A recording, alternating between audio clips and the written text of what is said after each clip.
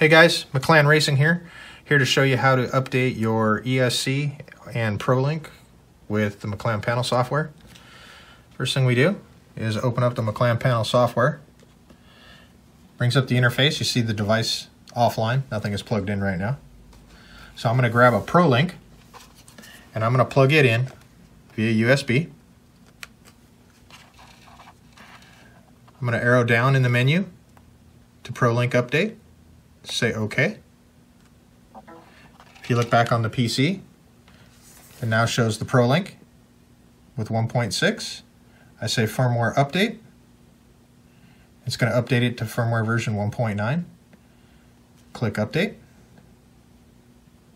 And when this scroll bar disappears, it is ready to roll. I can then unplug the ProLink.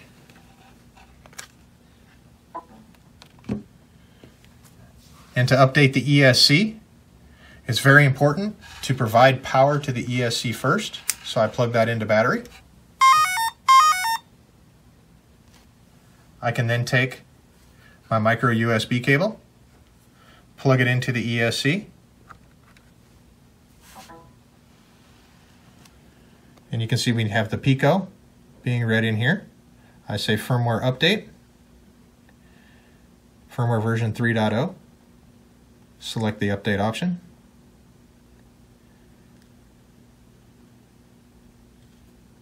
Wait for the scroll bar to disappear.